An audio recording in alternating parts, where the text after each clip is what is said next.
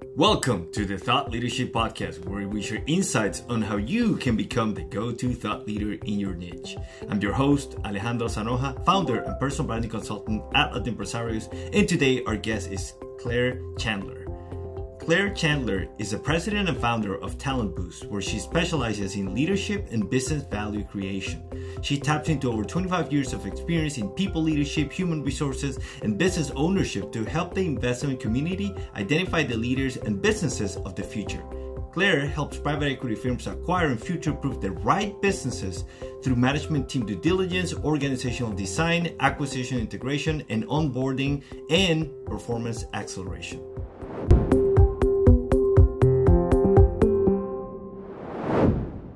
Well, Claire, I'm so excited for this conversation. I've been doing a ton of research, going through your materials, and I have a list of questions that hopefully we can get to all of this. But I want to start with a definition that I saw on your materials, which is growing on purpose. What does it mean to grow on purpose? I love that you started there, and thank you so much for inviting me onto your show. I've been looking forward to this conversation. If you've heard of the thought leader Simon Sinek, you know he does a lot of work around the concept of starting with why. And I just so happened to earlier today to rewatch his TED Talk on this whole concept of starting with why. And if you haven't seen it, or if your audience has not seen it, it will really kind of blow your mind. And it is one of the inspirations, and it's one of the sort of philosophies that I really draw from, and I really feel aligned with. And it's this, you know, most businesses, every business knows what they do, right? Most businesses have figured out how to do what they do, but it's really the ones that are the differentiators, the ones that set themselves apart, the ones that are innovative, the ones that are disruptors, are truly connected to and deeply aligned with why they do what they do. And so when I translate that into what I do with my clients, it's all around purpose first. Businesses have to deeply understand and embrace and believe in what they are in business to accomplish, what their overall purpose is, what is their mission. And if the leaders at the very top cannot articulate that purpose, cannot articulate in a very clear, very transparent, very authentic way what the purpose is of their business, they cannot hope to attract the right people to help them to move closer to that vision and that goal. And so that's really the impetus behind my business approach and my consultative approach around helping companies to assemble the right teams and put them in the right roles with the right motivation so that they can work together more effectively to help grow a business on purpose. And how would you recommend someone to find that? Because what I find is that there's two extremes with the purpose component, right? I think you might go too far into the purpose and not realizing that, hey, you're not a nonprofit, you're a business, and you do have to make money, and the transactional nature of it needs to make sense. But if you lean too much into that, it also doesn't work, right? Like you need the purpose component and the human connection in it. And what I find is that most of the time people want to go over that and just go straight into strategy and execution, right? Like, what do we need to do? Let's create this content, let's do this campaign, and often making a pause and really going into the purpose is needed. So how do you go about getting people to buy into the process of either creating a purpose if they don't even have one, or refining it as the path to achieving that growth that they want to achieve? Yeah, I love that, and I completely agree. And so many companies skip over this foundational work around getting their purpose clarified and right, and they move right ahead to strategic planning. And I would say first that we have to look at the word purpose in its dual meaning, right? So when I think of purpose and when I work with clients and business owners and business leaders around purpose, it's two different things, right? The purpose is the mission, right? It's the horizon, it's that North Star that you are striving toward. And it's also when you think about this concept of growth on purpose, the other meaning is intentionality. And so what I mean by that is you have to get crystal clear on what that purpose, what that mission, what that horizon is. And then once you've established that, you have to, as a leadership and as the team that's trying to follow you, be very intentional around the strategies that you employ, the decisions that you make, the team that you build, the products and the services that you offer, the customers and clients that you attract and you retain and you try to build. And so it is really, really important to kind of come back to the second part of your point. Companies that skip over that part, that skip over that, what I truly believe is foundational to business growth, of getting their purpose right and then aligning their people around that purpose, and they skip right to strategy, they very quickly get frustrated, right? I see this in small business. I see this in large organizations. I see this in the investor community when they acquire a company and they bring in their growth strategy with this same sort of bull in a china shop mentality, same as a newly formed, newly merged, or newly growing organization that hires a CEO from the outside. They have this sense of urgency around implementing and fulfilling their growth strategy.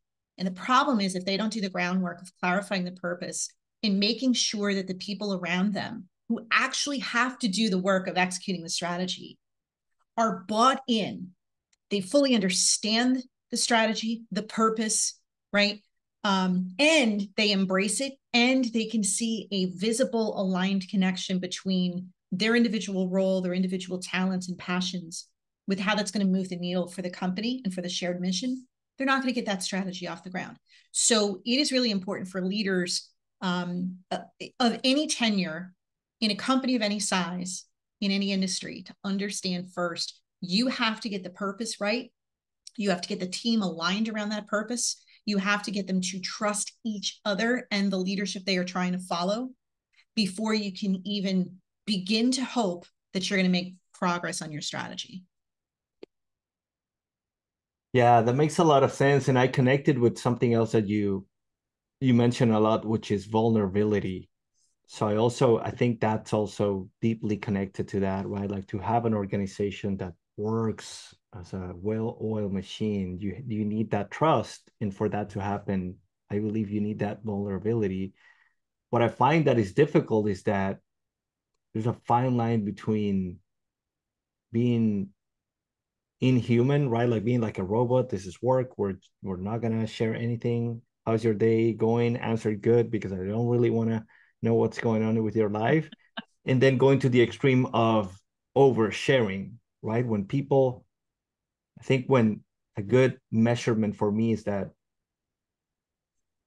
it's a gift when someone shares something personal with you. It feels like a gift when the relationship is there for that to happen, and you feel that inspiring you to grow that relationship versus when it's right away out of the gate, you're getting to know someone and they share something too personal. It feels like a burden that they're throwing many things towards you that you don't know how to deal with it. So there's definitely a right and wrong way to do it. So I wanted to get your take on how do you find that balance between being purely transactional and oversharing? Yeah. The short answer is neither of those extremes is effective, right? You can't have a bunch of people just being very robotic about their role and about the mission and about the business. You're not going to innovate that way. You're not going to grow that way. You are certainly not going to build the type of team cohesion that is absolutely necessary to achieving your mission. But the other extreme is also detrimental, right? So there is a fine line, to your point, between encouraging and enabling and supporting vulnerability and creating almost a victim-based culture, right? Now, I hope your audience does not misunderstand that statement, because there is a lot of emphasis now, rightly so, around being much more observant of and supportive of different mental health needs in an organization and in a culture. And that's not what I'm talking about. What I am talking about is leadership teams that have been allowed to sort of swirl in this, this sort of whirlpool or negative whirlpool of churn and of complaints about the past, about the leaders above them, about the lack of authenticity, about what they don't have control over. And when you're in a leadership role, whether you're in the C-suite, you're a senior leader, you're in middle management, or you're a frontline supervisor, by the very nature of your role, you do have control, at least to some degree, over how you're going to build a team, how you're going to impact the culture, and how you're going to mobilize and motivate the people that are trying to follow your lead, right? And I think part of that, it is incumbent upon all of the leaders at any level to create and sustain and nurture and encourage an environment where people can lean on each other, they can be vulnerable, they can express their concerns without it devolving into this swirl of woe is me, the sky is falling, we can't grow, we can't do anything, we can't trust the leadership. After a while, there has to be some voice in the room that says, enough, we have to move forward. Yeah, that's a good point. And I want to go deeper into the people component. I know that's one of the pillars. And of course, all this about building trust and being vulnerable, it's gonna solidify that one. In one of your worksheets, you have this great methodology of listing kind of like your strengths and weaknesses and running through the people in your team and understanding where are they aligning and when maybe they're covering some of the gaps. And you talk about A players, and it came to mind that, for example, in the world of sports, yeah, sometimes the teams with the best players win, but sometimes every once in a while a team wins that, yeah, they have a star player, but the rest maybe are not as good as the opposing team, but because they have some intangibles, right? Like they have that vulnerability. You see that the teams, hey, they go to lunch together all the time and they have this camaraderie and they have an intangible that nobody else sees, but because of that is that they can win. How would you, I know this is difficult and anybody who figures this is going to do great, but how would you advise someone to measure the intangibles in their team? Let's say you have 4 players in your team, A and B are clear A players, you totally understand, and they're leaders and they're moving the needle way more than everybody else. But maybe you don't notice that they're able to do so because the other 2 players are the ones like keeping the environment light and fun and bringing the conversation and I don't know, some other characteristics, right? So how would you go about advising someone to make sure to also include some of the intangibles when they're thinking about their teams and their people in their teams? Oh, I love that so much. And there's so much to unpack there. So I'll try not to go down too many rabbit holes, but it's such an important question that you're teeing up.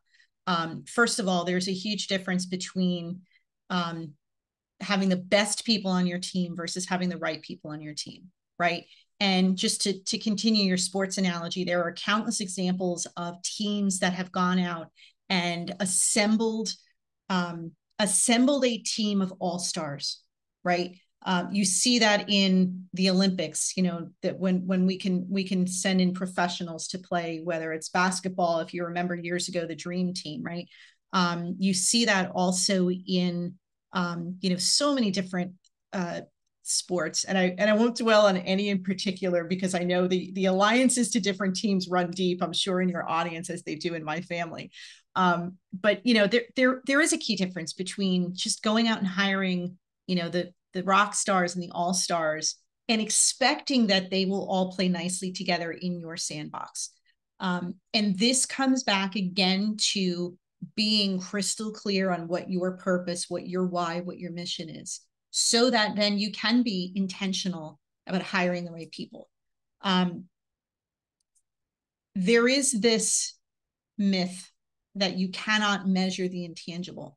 And I think, to your point, the intangible is so important. It actually drives the overwhelming majority of the value of any business, far beyond the tangible assets, the products that you have. It is far more based, your business value is far more based on your intellectual property, your brand, the experience that your team creates for your customers and your clients, and the experience that your employees have themselves, right? But there is this myth that because we are talking about humans, we're talking about intangibles, that we can't measure that. A lot of my work, a great portion of my work, I incorporate a series of diagnostic tools where we can, in fact, measure the DNA, the stuff, the intangibles about the people on a team, whether they are leaders or they are individual contributors. We can measure things like, what are their natural talents, right? What is their fast lane? Because if we can identify that, and again, it's around this idea of clarity. If we know what that fast lane is, then we can make sure, we can sort of put in place a role or a series of activities or core responsibilities that fit into that fast lane. But the other key component to that is what motivates an individual. And, a lot of managers are always like, well, it's so difficult to manage, every single person. And the management philosophy is you have to manage uniquely, right? You have to meet your employees where they are.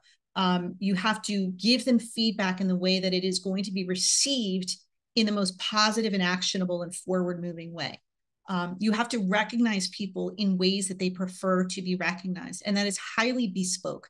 And so for managers and leaders, it's like, well, you already have so much else to do. And now you're asking me to customize how I deal with my people. Well, we can actually measure what motivates them. So just like we can measure what their fast lane is, we can also measure what they are motivated by, so that if we combine those two things and help those individual employees do the things that come more naturally to them, so they're more productive, do them in ways where they are motivated, so they feel more fulfilled, their engagement goes up. And we all know that when engagement goes up, so does productivity, so does profitability, so does innovation, so does competitive advantage. It's all of those things.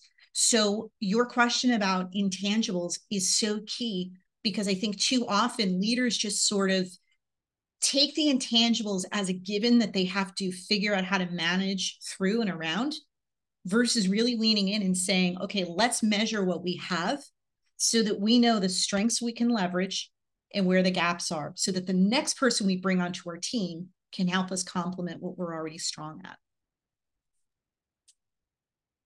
Yeah, I guess you already answered somehow with that, the next question that I wanted to ask, but you have also, we're going deeper into intangibles, understanding where people are, what makes them great, connecting to the purpose. And you have a great line that is, talent isn't born, it's boosted.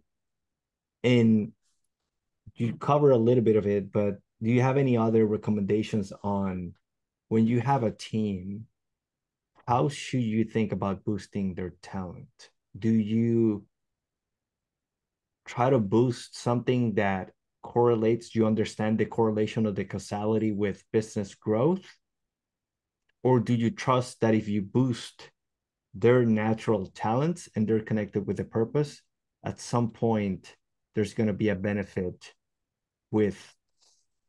for the business? Yeah, so it's a combination of a couple of things. So you just said my tagline, right? So when I founded my company, Talent Boost, the tagline has been from the beginning, talent isn't born, it's boosted, because I do truly believe that everyone does have talent within them, but they don't always know how to unlock it. Especially when we work for other people who perhaps don't know how to, or are not motivated by, or don't see the value to their business in lighting up, that passion inside of someone else.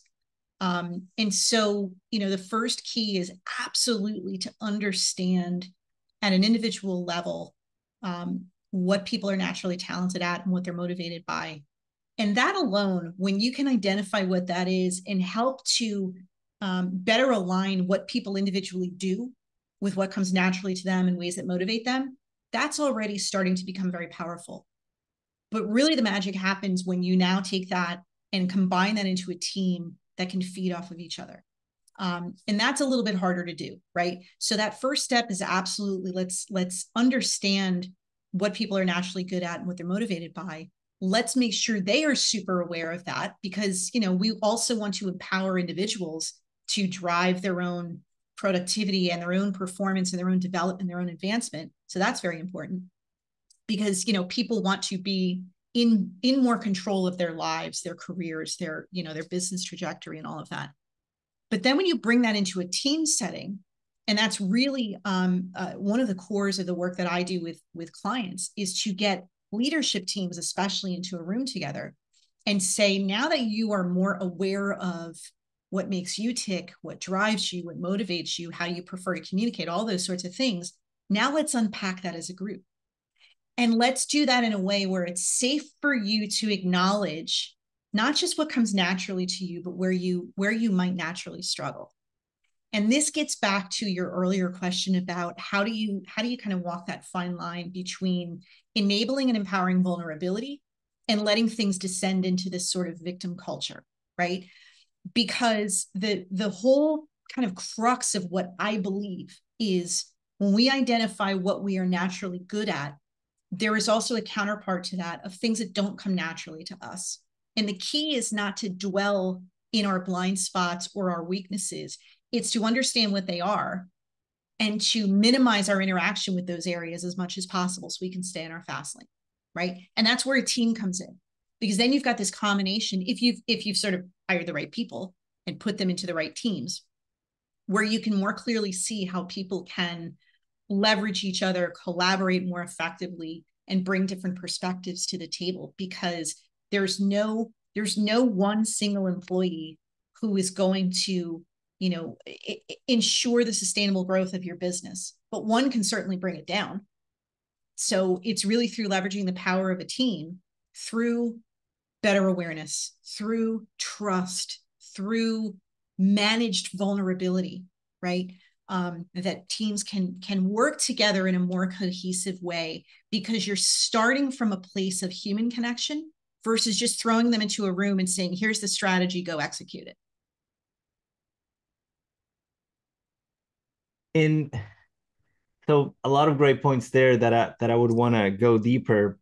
But so let's say you have a leader that has all these people in their team, and they all have different strengths, and they understand, on theory, hey, I need to boost all these different talents. But then they prefer certain methods. So let's say we have a super ordered leader who prefers discipline over and process over everything. And they understand, in theory, the value of creativity, right? Creativity, the Google 20% rule. We see examples across history. Leonardo da Vinci kind of like exploring different topics, and that's how he achieved mastery. On short, if we analyze short periods of time, he could look like the typical artist who didn't finish any project because he jumped from interest to interest. But then overall, we definitely see his genius, right? I'm sure that can happen within a team. So if you have that leader, and it could go either way, right? Like you have a super creative leader who errs on the side of chaos, or you have a super ordered leader who doesn't like chaos that much. How would you advise them to not only in theory support the other side, but also whenever some resistance comes within them, like, oh, the deadline or the discipline, like how to allow for what they don't necessarily understand to develop, knowing that it's the opposite of what they usually are comfortable with? Yeah, and this is where working on and strengthening team dynamics is so important, and why it's so important to get that right first, and pay attention to that first before just moving to strategy. A lot of senior level leaders just sort of mistakenly assume that if they hire a high ranking leader who has a past track record of success and they pair them with other high functioning leaders and they hand them a strategy, they're adults, they're smart people, they're highly accomplished, they're going to figure it out. And they discount the fact that a lot of other variables had to come together successfully for that track record to be so good, right? When you put a new combination of leaders in a room and you expect them, either to just accept a strategy that's already been formulated or co-create a strategy, they are not going to do that if they don't trust each other. They're just not. And the way to do that, again, part of that is to raise the awareness of, this may be how I process the world or what I go to first, whether I'm more results oriented or process driven, or I like to, iterate a little bit more and be creative, or I'm more of a, let's just solve the problem first kind of a person. Now we can be more aware of that and more mindful of that with our peers and understand that if I see the world very differently because my brain naturally processes things in a certain order that is very different from yours, I now have to understand that that's how we are going to come at a problem, right? That we're likely going to clash at first because we're going to see things from such different angles. But if I know that, then I'm also going to be more receptive to the possibility of a richer conversation and a richer solution to a problem. Now, that does not dismiss the fact that as a business, you have milestones, you have deadlines, and you have a budget, right? So at the end of the day, all of those things need to be met.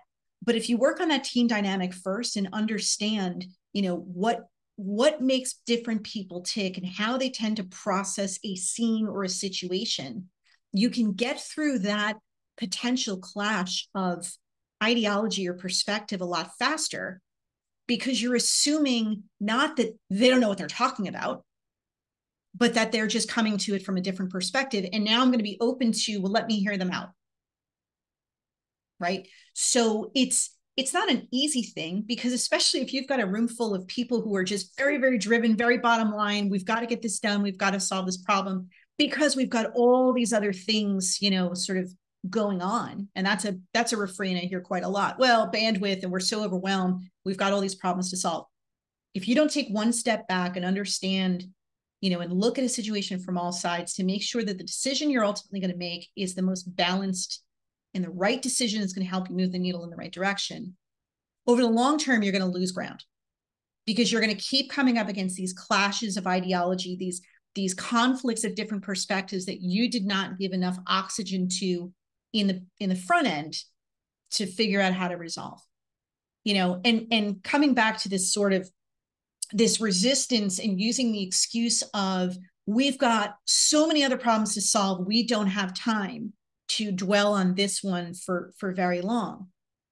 I hear leaders tell me that all the time, to which I then say, it's great that you're all a bunch of problem solvers, but have you paused to consider that you might be solving the wrong problems, right? Because just because you are able to solve a high volume of problems doesn't necessarily mean you're smart or working in a smart way. It just means you're really good at firefighting. And how often do we hear that about leaders, right? Or teams? We're really good at firefighting, but that longer term strategic planning, not so much. Well, this is why. Because you're tackling every problem you see without taking one step back and being far more discerning about whether these are the right problems to tackle. That's such a great point, Claire. So then, in your experience, is it better for leaders to, because if you have that person, right, that it's great at solving problems, they identify it quickly and come up with a solution. There are stages in business where that is what is needed, versus some other times where you just need the creativity. So in general, for the businesses that you work with, how would you advise them to go over those transformations? Is it the same leader? Hey, you just have to work on acquiring different skills and mindset because it's always going to be you? Or is at some point better to maybe move and you be the chairman and you hire a CEO and you let that person continue the journey because that's what's best for the business? Yeah, I would say that people need to remember, especially business owners and especially smaller business owners, that growth is not a continuous phase, right? And what I mean by that is we are all trying to grow our business, but it's not a constant activity. There is quite often a phase of growth, year to year, quarter to quarter, even month to month. And really savvy business leaders and business owners recognize what phase they are in and what phase they need to be in to keep moving forward. And so that is what I would say first, is that the leaders at the highest level of the organization possible need to recognize what phase are we in this given situation, right? And I say year to year and quarter to quarter. It could be situation to situation or decision to decision, but you could assemble the same leadership team 5 days in a row and have them tackle the right problem given the phase that you want them to be looking at, right? So it could be that you're setting the stage to say, we need to solve this problem or this set of problems to remove the barriers to growth. That's one phase, is growth. You could come back on another day and say, we need to solve this set of problems or narrow down the set of problems to stay within profit mode, right? So we've got to reduce expenses and increase, profit margin and all of that sort of thing. They're related, profit mode and growth mode and creativity mode, but they're not necessarily things that you're going to do simultaneously. That does not mean that your leadership team can't tackle each of those sets of problems or those modes, with that same combination of people. They just have to have the right mindset to tackle the right set of problems for that particular mode, if that makes sense.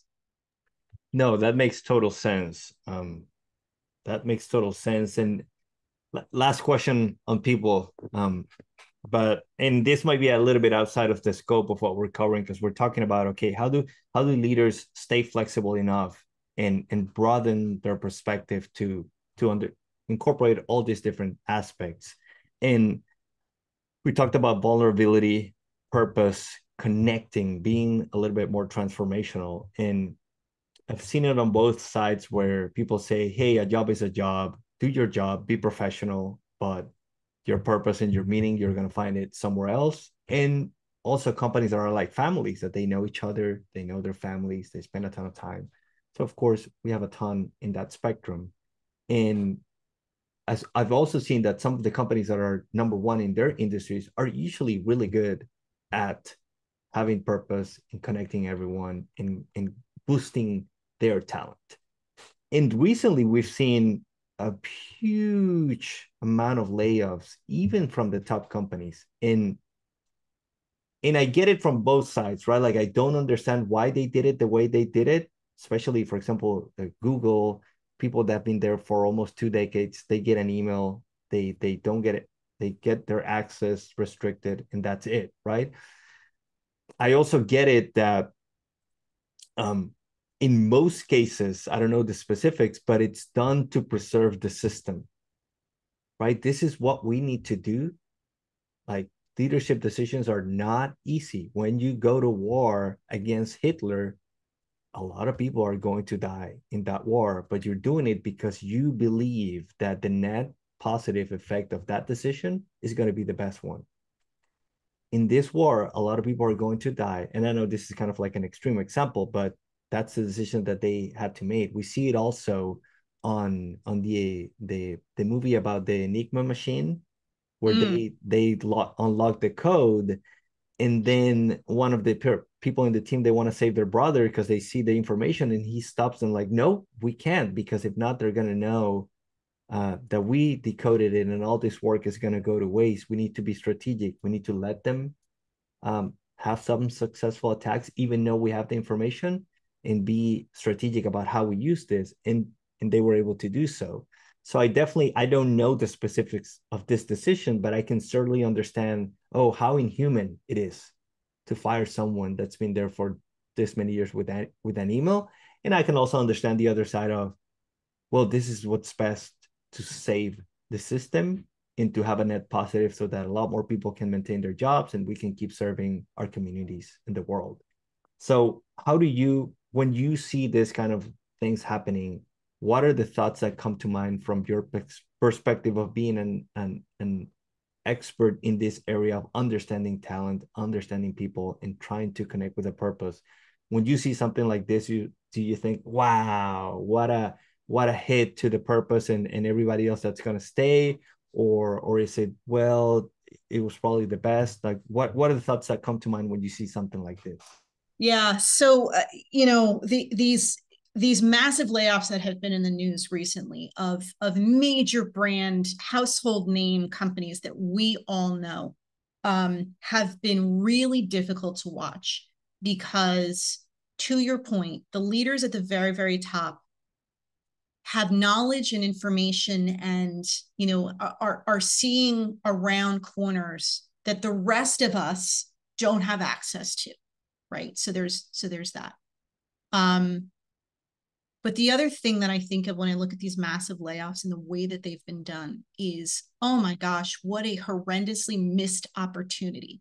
Because if at the end of the day, given the knowledge, the information, the facts that these leaders, these ultimate decision makers had at the time, that drove them to make the decision that they did, that they said that the only way that we can move forward and grow or prune and then grow stronger, et cetera, is to do this. They missed again explaining to the masses the why. And especially when you're talking now, and again, not divulging confidential financial information or competitive data or insider trading or any of that. Obviously, there are certain rules and guardrails that they can't violate. But not only did their former employees now leave with a really bad experience, they could have worked there, to your point, for multiple decades and loved the company and had this brand loyalty. Well, now all of that is erased by one email. And because these brands are such household names, the brand reputation takes such a hit that I don't know that all of these companies that chose to do it the way that they did it are going to come back from that. And I really don't want to go back to your Hitler example, but I kind of have to because you put it out there on the table. When you think about how one man was able to motivate people to commit atrocities who otherwise would never have thought to do that, you have to think, if he could unite people to fulfill a strategy based on his unifying message of atrocity, how can other leaders flip that on its head and unify people around a message for good? And listen, you said it before, we're talking mostly about for-profit companies. At the end of the day, they also need to be profitable, but they don't have to be atrocious about it.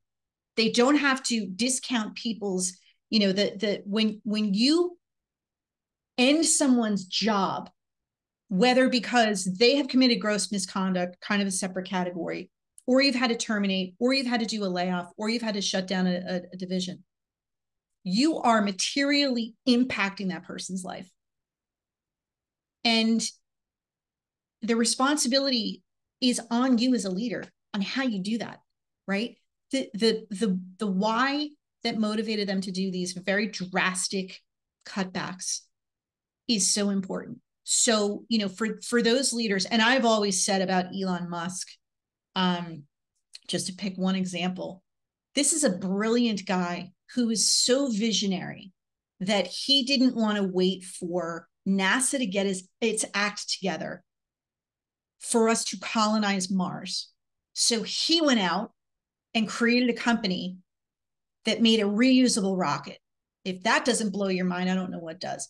This guy is the absolute opposite of an underachiever. He is a big thinker. He's very visionary. He's brilliant. He never rests on his laurels, but he is the worst people leader I've ever seen. Right. And so, right before he took over Twitter and started doing whatever it is he's doing, I kept using him as the example of he's a really visionary guy who's got no business leading people. Like keep him in in the corner, being the thought leader, being the guy who keeps challenging status quo, but don't let him actually interact with people and provide them performance feedback or God forbid, send out emails that lay off half the workforce, right? And that kind of comes back to this earlier theme of put people in their fast lane, like interacting with employees and communicating decisions that blow up their world is not his fast lane. Yeah, no, that's a great point. And I use the Hitler example because I think that's one where, from whichever point of view you see it, it was the right decision, right? I think there's other wars where maybe there's some different opinions, but I think this one, if you analyze it from before, during, and after, of course, it made sense, right? Like that kind of evil needed to be stopped at whatever cost, because the outcome of stopping that evil was better than anything else. But that's a great point about Elon, because there's so many. I think the challenge is there with those visionaries. Who challenges them if they don't have the self-awareness of understanding that they're not experts in those fields? I think there's a lot of historic examples of, for example, Napoleon advising Beethoven and Goethe on their writing and their music and things like that, just because they were able to achieve let's say mastery. I don't know. Of course, we can catalog some of Napoleon's achievements as negative, but he definitely was a master in terms of playing the game of power. So there's definitely a lot of examples of when the self-awareness fails and they think they can do so many other things. But we could go so many deeper places in There's that so many rabbit conversation. holes we can go down right now, right? But I want to go on the positive side. We went down the rabbit hole of people and we ended up on a not so nice topic. Let's flip it and go to, you also have a great concept, which is the purpose flow and business flow. The word flow, I love that word. And I want to talk about, how do you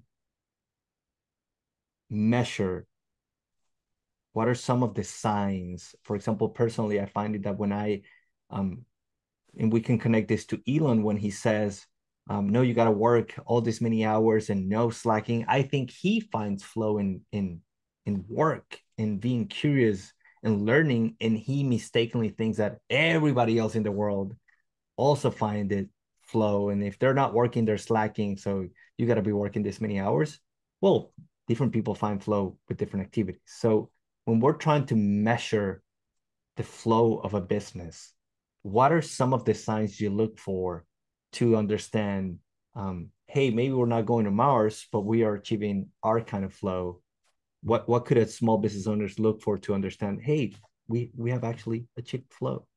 Yeah, love that. And so again, just like my use of the word purpose has at least two different meanings. Flow for me is a very key word. As a word, it is this state of, as an individual, operating in your fast lane in ways that feed your motivators, right? So that you've got this sort of, you're literally in a zone and you're doing it in a way that refills your cup, and doing it in a way where you can be the most authentic version of yourself. That to me on an individual level is what a state of flow looks like. Organizationally, my use of the word flow is actually an acronym. And so when I work with, businesses, whether they're small businesses looking to grow, they're going to add another location, they're going to do a merger, et cetera, or even larger organizations. One of the frameworks I take them through is called this flow chart. And again, we start with this foundational, let's really clarify what your purpose is, what your mission is, right? And understand, where you're heading. Because once we can do that, then we can start to fill in the F, the L, the O, and the W. And the F is, what are all the fundamentals that are required, that are absolutely mission critical to you getting closer to that mission or achieving that purpose? And that's everything from technical expertise to customer growth to the sort of the soft skills that you need, whether it's we need more people with strategic perspective or financial acumen or problem solvers or deep empathy and all of that sort of thing, and compiling a very detailed inventory of what those fundamentals are, and then dividing those into two buckets. The ones that stay in F are the ones that are current gaps. So what are your fundamental gaps, right? What are the things that you have said are mission critical, but are either completely lacking or you're sort of under-resourced on? The second bucket is, what are the things that we have in spades? What of those mission critical fundamentals do we do very well? Do we have in abundance, et cetera? And so those go into this sort of second bucket of what I call levers of strength. So that's the L. And then the O is all around, okay, if that's your mission, your purpose, your North Star, where you're heading, and these are all your mission critical fundamentals, both your gaps and your levers of strength, what are the obstacles that are standing in your way? I always kind of say to groups when I'm working with them, if we can name it, we can tame it, right? Because again, kind of going back to this notion of this cycle of complaining and this cycle of sort of victimizing ourselves and saying, I don't have any power to change the outcome.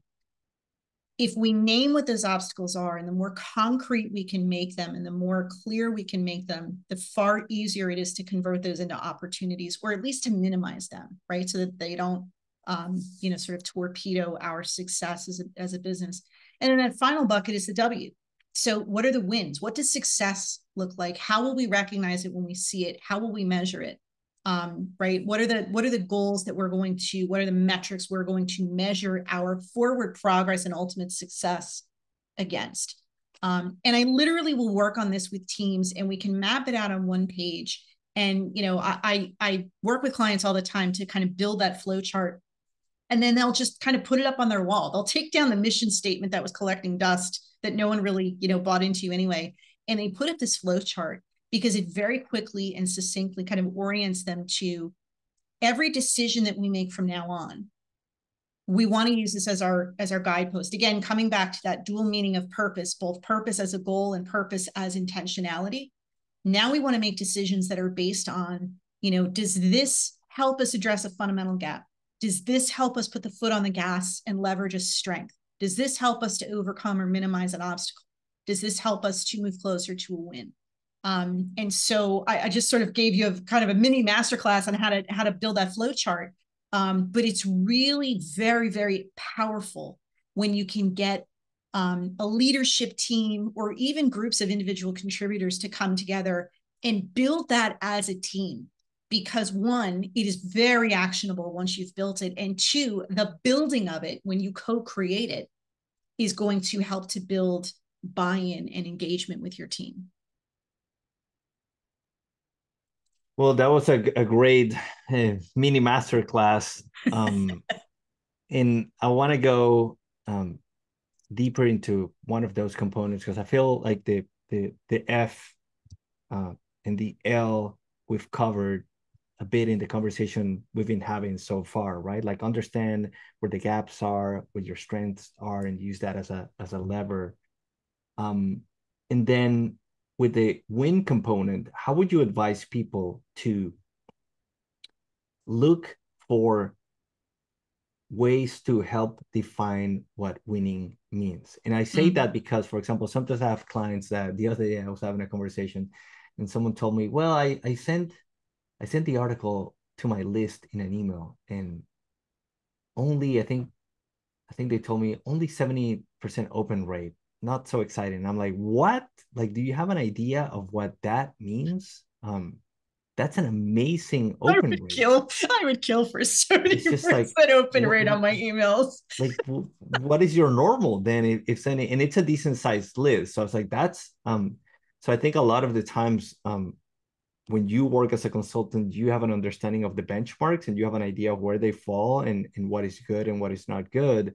But sometimes for the business owner, they just see their own results. So they might be thinking, hey, I'm not doing well. I need to optimize. And it's like, no, you're doing the best. If anything, you just need to, like, if you had that open rate, you just need to keep adding people to your list. Don't Yep. worry about anything else, right? Like it's a funnel, like put just more people through your funnel because you're killing it. Yeah. But they don't know it, right? Because they don't have that perspective. So how would you advise when you come in and work with a team? How would you work with them to have a win metric that helps them understand their performance compared to everyone else in, and I know it's sometimes it's difficult to define an industry or a niche, but have an idea of what is mediocre, good, and great performance. Yeah. So I'm going to give you the consultant answer, which is it depends, right?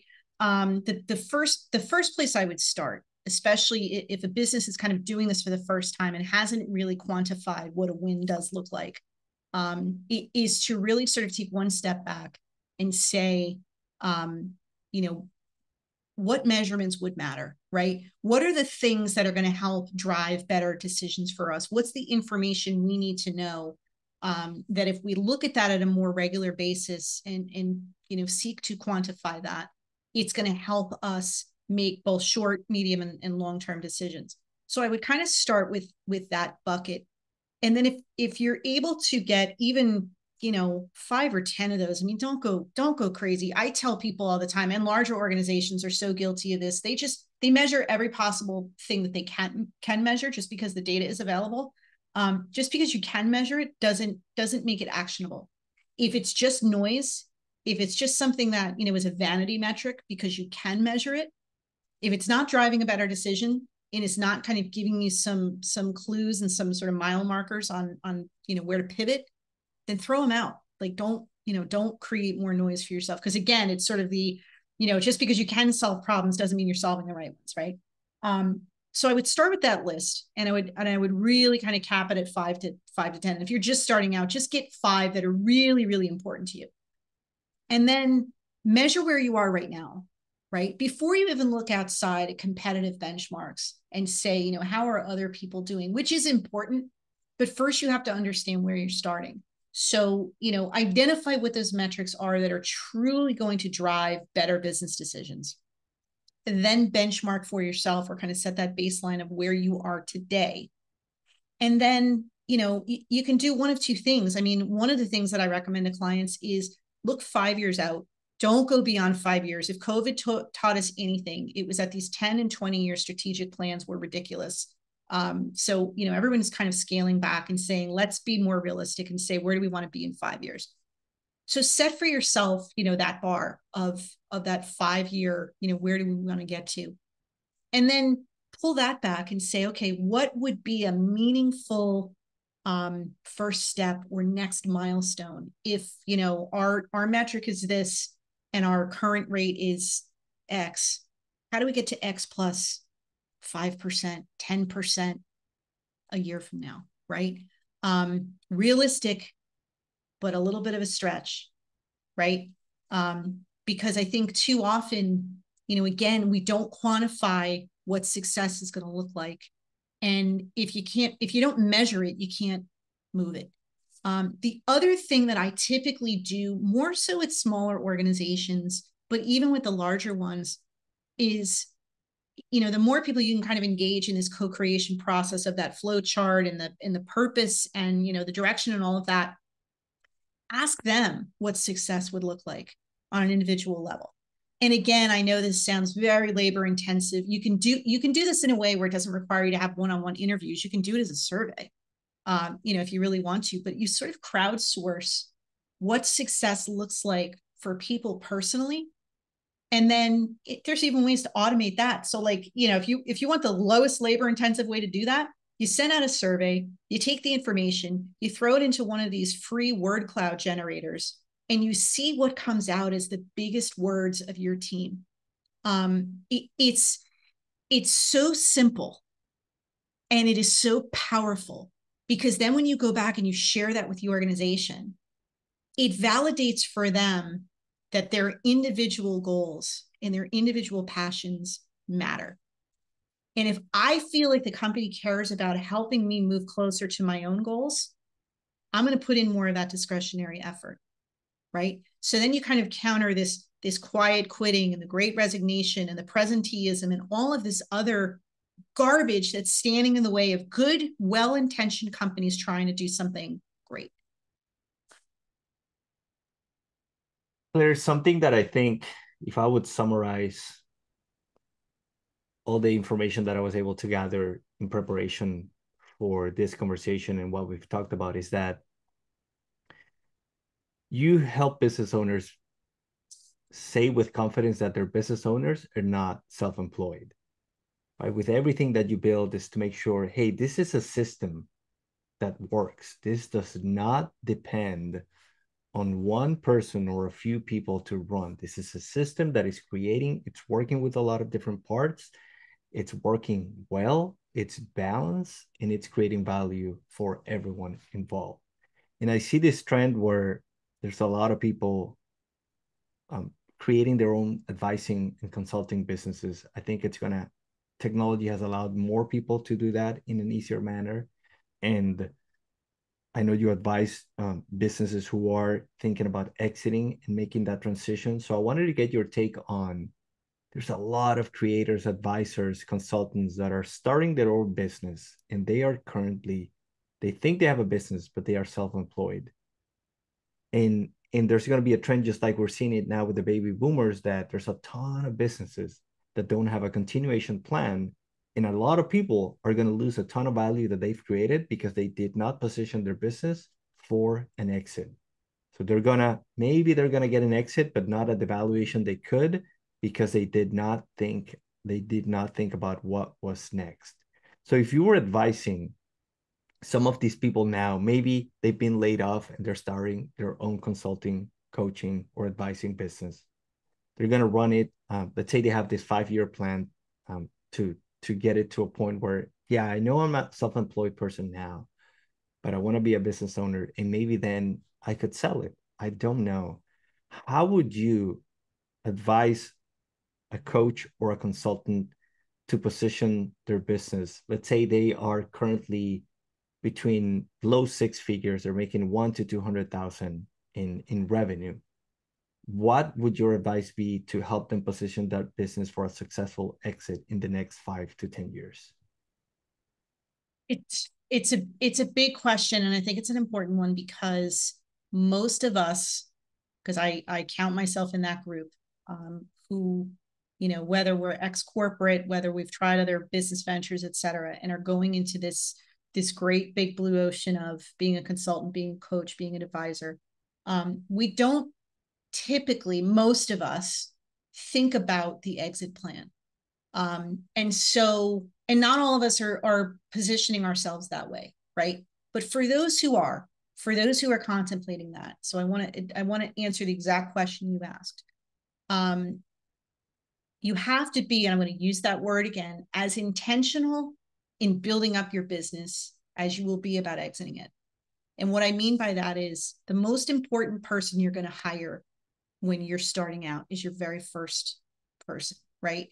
Because we all know when we start out as solopreneurs, our business is synonymous with our personal brand. It really is. No matter, my business is Talent Boost, but really it's Claire Chandler. And it's one of the reasons that I'm sort of downshifting my emphasis on Talent Boost as my website, and much more putting my clairechandler.net at the forefront, because it continues to be a direct expression of me, right? But that first person that you hire, unless they're, a virtual assistant or somebody who's always going to be behind the scenes, they're going to be a brand ambassador, and they're going to be an expression of and an extension of your personality. So you have to get that one right. But fast forward to 5 years, 10 years, 15 or 20 years down the road, if part of your vision is to build up a business to a point where it can be sustained and attractive enough to sell and exit, it's so funny that you're asking this question, because I literally had this conversation earlier today around the importance of the exiting business owner getting all of their leadership ducks in a row before they sell. There's a lot of emphasis, especially in the investor community that I work within, to get the leadership team in particular aligned as quickly as possible after the deal closes, right? Because otherwise they're not going to execute the growth strategy. There has been less emphasis on, which is why it's such an important question you're asking, on making sure that leadership team has itself aligned, there's cohesion, they work effectively together, and they're bought in on where the company wants to go after the sale. It is just as important then, right? Especially for that business owner who isn't going to be around anymore, because I have yet to meet a business owner in a situation that you've just described that does not care about their legacy. If they are planning for an exit ultimately, they're not doing it like they're flipping a house.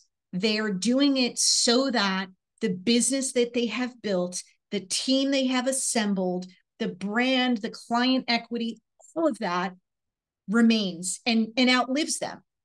So if you're listening to this conversation and you are contemplating that at some point in your future, you absolutely want to pay as much attention to getting your leadership team aligned and bought in, so that you attract the right investor, so the transition is as smooth as possible, and so that your legacy can be preserved.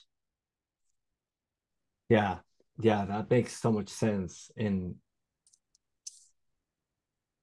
it goes, I think it also goes back to the flow methodology that you described, right? Like you need to make sure that the F, the L, and what they consider winning with the acquiring companies align, so that everything can keep moving forward smoothly. But yeah, I think a lot of that is going to happen in the next few years, just like we're seeing it now with physical businesses. I know there's a ton of underground boring businesses that are going to be a great opportunity for value creation for a lot of people.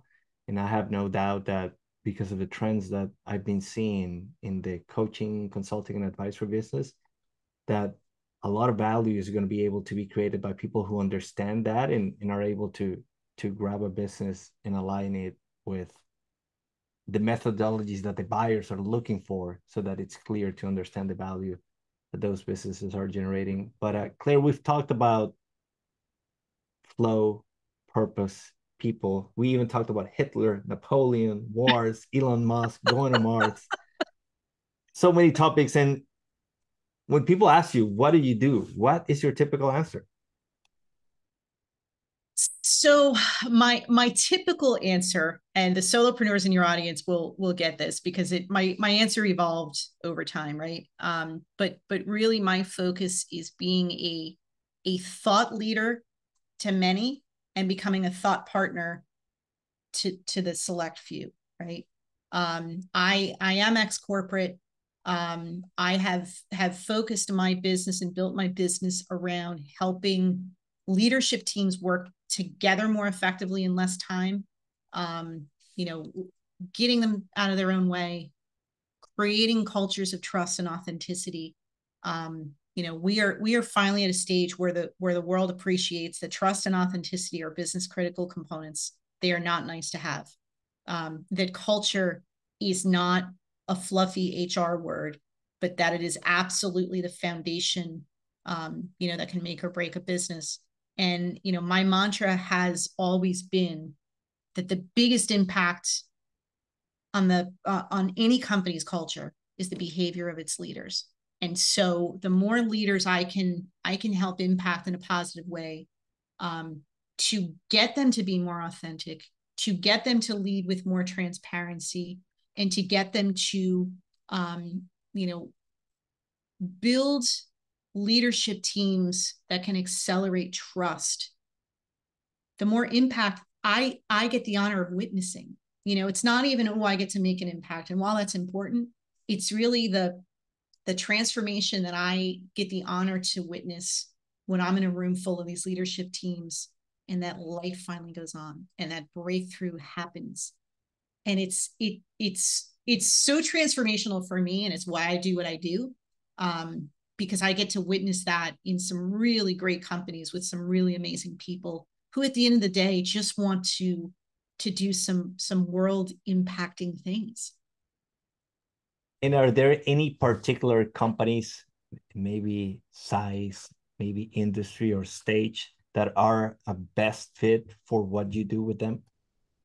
Yeah, so my ideal kind of sweet spot is larger, complex, primarily US-based organizations. I have worked internationally, but US is obviously a little bit easier to get to. I do like to do a lot of my leadership kind of teamwork in the same room. You know, now that we're sort of through the brunt of COVID, we're back to doing that, which is fantastic. You know, I do work with some startups. I do work with smaller companies that are on that verge of growing, whether they're getting their next round of funding, they're looking to expand and want to make sure that they've got, you know, the right leadership team assembled and everybody kind of doing the right things. But yeah, I would say my most ideal sweet spot is large, complex US-based organizations, particularly that have senior level leadership teams that are a combination of legacy and new leaders that maybe don't know how to work together effectively because they're overcomplicating it, and there are easier ways to get them to gel than perhaps they've thought of. Claire, I feel we could talk for hours about leadership and leaders. I know we left some rabbit holes unexplored throughout our conversation, but I want to be mindful of your time. So is there anything else before we wrap up? Is there anything else you'd like to share with the audience? We'll link to your website in the worksheet that I downloaded. I know you have that as a free resource, so we'll link to that as well. But is there anything else that you'd like to share with the audience before we close? You know, I think just sort of in closing, it's kind of to reinforce this. There is this direct correlation between trust and authenticity. And it works both ways, right? It works from leader to the workforce, and it works from the workforce back to the leader. If there is not trust, if there is not this authentic, culture where people can truly be themselves and bring their best selves to work and all of those things, and I know it's cliche, but there is a direct correlation between trust and authenticity. And, you know, around this concept of if you don't get your teams to trust each other, you will not grow. It doesn't matter what size company you are running or you are in. If your teams don't trust each other and you will not achieve your growth strategy. I think that's a great closing message. If you don't get your team to trust, you are not going to grow. Well, thank you very much, Claire, for being here with us and sharing your amazing insights. I enjoyed this conversation. For everybody out there listening, thank you for being with us, and we'll see you in the next episode. Thank you.